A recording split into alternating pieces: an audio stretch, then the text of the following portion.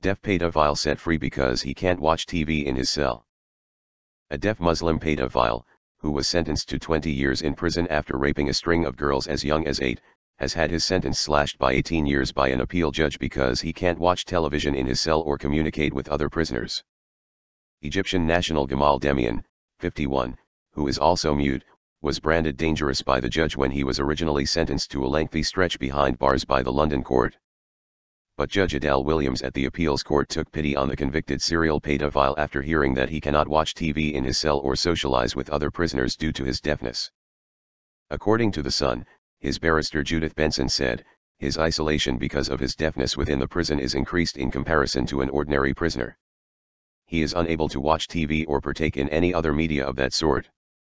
His life essentially consists of a period of time in workshops where he is able to have minimal communication.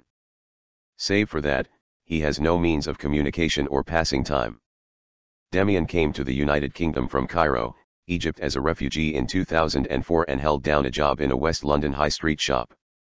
However, his friendly demeanor masked a sick lust for children and he was jailed for rape and sexual assault. His offenses involved 3 young girls.